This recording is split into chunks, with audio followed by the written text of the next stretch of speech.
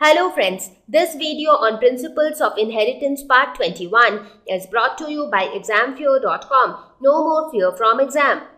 With this, let us quickly distinguish between the sister chromatids and the homologous chromosomes, because many people get confused with these two terms. Many of them think that both are the same thing, but actually they are not. So they are two different things, and you actually should know the exact difference between the two.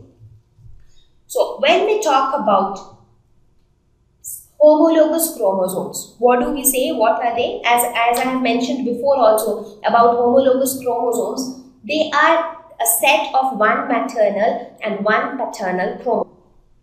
So when we talk about homologous chromosomes, we are actually talking about for every trait, one copy is contributed by the father and one copy is contributed by the mother, right? So a set of homologous chromosome would look somewhat like this. Let us suppose this is one chromosome, this is another chromosome. Now both of these can be homologous chromosome. Maybe this one is the paternal chromosome, that is, it is contributed, it has come from the father, and this is the maternal chromosome because it has come from the mother.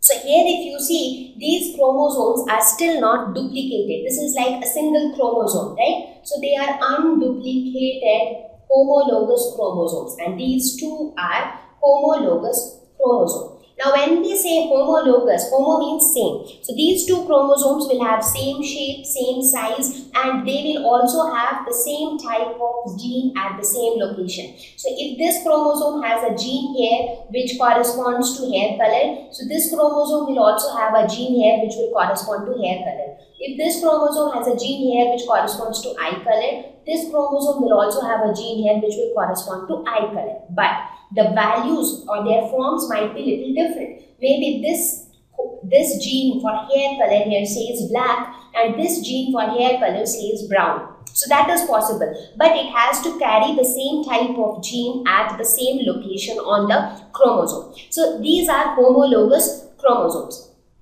So they carry the same sequence of gene, as I said. So whichever type of gene is present at whichever location on one chromosome, the same sequence has to be present on the homologous chromosome. Alleles of the genes may be same or different, as I mentioned before also. Now the alleles can be same or it can be different. For example, if an individual has a BB, so B maybe is for black hair and small b is maybe suppose for brown hair. So this black hair allele, it says the value of the gene here, right? Similarly, this small b says the value of the gene here. So the alleles can be same, the value also can be same on both maternal and on paternal, but it can be different also.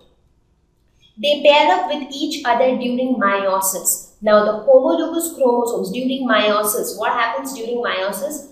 That is what we will see here. It has been seen that there is some sort of combination even between the homologous chromosomes, and that is why you would have observed that sometimes in a kid, he has some features which are exactly similar to his father. He has some features which are exactly similar to his mother. But he also has some features which are like mixed of both or which are not present of any of them. So those new features come up due to the pairing up of the homologous chromosomes during meiosis. So, if you remember the process of meiosis, then I am sure you will remember how crossing over and recombination take place in meiosis. If not, we will talk about crossing over in a little while. Whereas on the other hand, if you talk about sister chromatids, so what are the sister chromatids?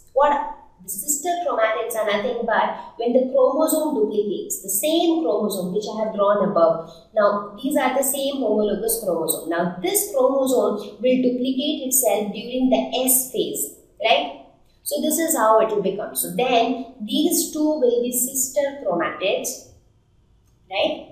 So these two will be sister chromatids and these two will be duplicated homologous chromosomes. So there will be homologous chromosomes. So they are still going to be homologous chromosome because they are again of the same size, same shape and everything. So now you understand. So sister chromatids are exact copy of each other. So this chromosome and this chromosome, they are exact copy of each other. the values of the alleles, everything has to be exactly identical. So they are sister chromatids. But homologous chromosomes, they are like, one is paternal chromosome, one is maternal chromosome. They will have same sequence of genes, but it is not necessary that they will have the same value for those genes. So it is just one half of a duplicated chromosome. So one half of it is formed during the synthesis phase. Now, before the synthesis phase, the chromosome remains unduplicated, somewhat like this. So, this change happens during the S phase or the synthesis phase of interphase. So that these are genetically same. So genetically both of these are exactly identical. But if you talk about the homologous chromosome, they are not genetically identical. That's what I was talking about, right? They can have same alleles, they can have different alleles. So genetically they might not be identical, or they can be identical sometimes. But the sister chromatids will always be genetically identical. So I'll give you a live example. Let us suppose, like as I said, that inside the human body, all the cells of our body contain a total of 46 chromosomes, right? So 46 chromosomes are nothing but 23 pairs of homologous chromosomes. Now let us take an example where we can understand that when sister chromatids play a role and when homologous chromosomes play a role.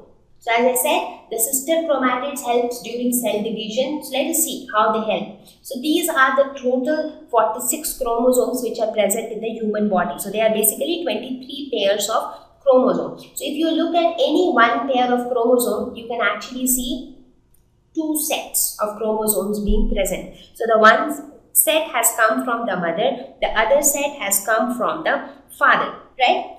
So these are homologous chromosomes. Correct? So these homologous chromosomes are present inside a cell all the time. They are present all the time because one is maternal and the other is paternal. So they have to be present all the time. But where are the sister chromatids? Now sister chromatids are not present all the time.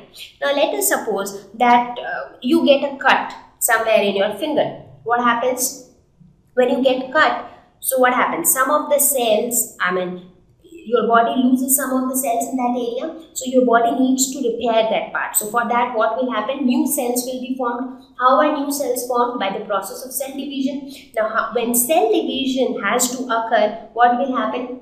Now whenever cell division has to occur, what will happen? The chromatin will condense to form chromosomes. The chromosomes will duplicate. Sister chromatids will be formed. So sister chromatids will be formed when extra cells need to be formed by cell division near that wounded area, right? So cell division will occur, the sister chromatids will play their role. They will be formed, they will again get separated, then new cells will be formed. So sister chromatids are not going to stay permanently. They are going to get created as a part of the process of cell division. Now once the cell divides, the sister chromatids they get separated, or they belong to different cells, and that is how new cells are formed. So sister chromatids are something temporary. They will be formed during the course of the process, and again they themselves will later become the chromosome for a